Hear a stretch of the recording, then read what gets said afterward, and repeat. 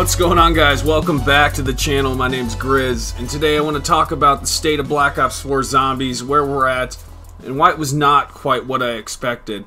This game here, coming from Black Ops 3, I think we all can agree, is quite different. So in this video, I wanted to take some time to dig through the end game and how it's impacting the current player base that's playing Zombies right now. So down in the comment section, if you're currently playing Black Ops 4 Zombies, let me know your rank, your level progression. I'm currently Prestige Master, level 122, and still grinding, but not near as much as I have been.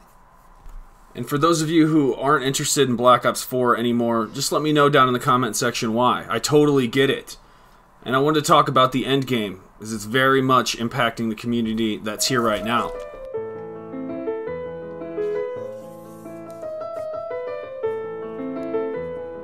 Black Ops 4 didn't just die, it was murdered.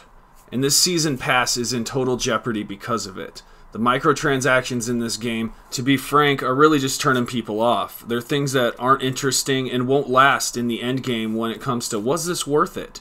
When it comes to Zombies Easter eggs, the hype is just here until it's beaten and then it's gone. Another one is customizing your prestige icon when you reach level 1000 on your grind there. We now have dark matter in Zombies. This was just added, and it might have been just too late. And already something they did in Black Ops 3.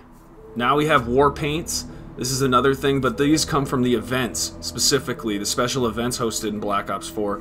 We're getting war paints through that. And I guess special event callings too, like the Halloween calling. And even on top of all of that, we have two new game modes, Rush Mode and Gauntlet Mode, where the new maps are being included into these modes, but slowly. Rush Mode's getting them right away, but Gauntlet Mode they're releasing one at a time, and I think this is problematic. But these modes work hand in hand with the daily tier skip. Reaching round 15 gets you that, and your daily calling. Those two features work great with these new two modes here in Zombies. So I mean, what we can gather is that the base game of Zombies does have something to offer. It's okay. It's just that Treyarch's execution on updating this game is not what they promised. Dark Matter didn't pan out how we expected.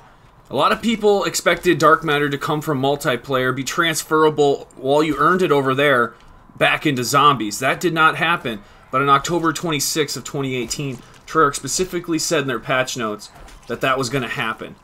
So now we're in this position where we all have the same Dark Matter in every single mode. They're not different colors. What's going on with this? Why is this an issue?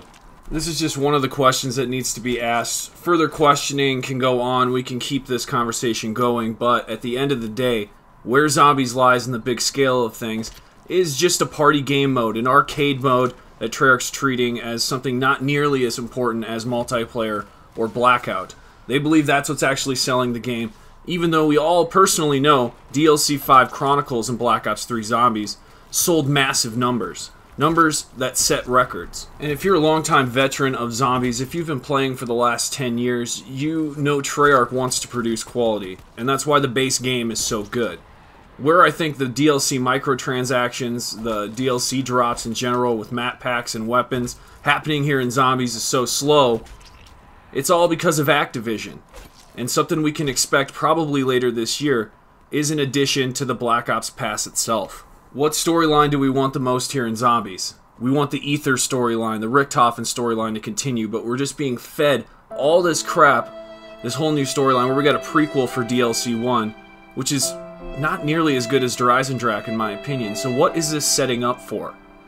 At the end of the road, what is this setting up for when it comes to Zombies? Because all I see right now is I'm going to Blackout. I don't got no reason to be playing Zombies. It's sort of wasting my time. But I think what we're going to see at the end of this rainbow is another DLC 5 expansion pack for the Season Pass offering the Ether maps that we've wanted this whole time. This is my current prediction. I've played all the Zombies Season Passes that have been offered so far, so from what I've experienced, this is the direction I'm thinking it's going to go. I got no reason to believe otherwise. Black Ops 4 Zombies is just not what I expected, man. Let me know how you guys are feeling down in the comment section below. What's your current level progression in Black Ops 4, or are you even playing this game? Let me know. And if you're new around here, feel free to subscribe. Love to have you along all the way through the Black Ops Pass. Activate push notifications, a little bell icon, if you want to stay up to date with all the latest updates and patch notes. If you enjoyed this video, drop a like on it. I'll see you in the next one. Viollent out.